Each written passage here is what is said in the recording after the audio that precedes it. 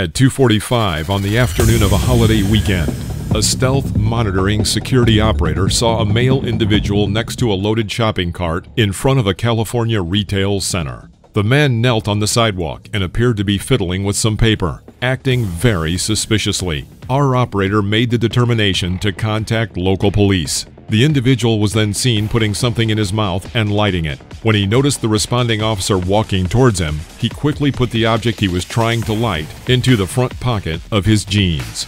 The officer approached the suspect and told him to stand up. With hands placed behind his head, the suspect was then questioned and searched by the officer. The police officer found the lighter and rolled paper in the loiterer's pocket. He then handcuffed the individual and walked him towards his patrol car.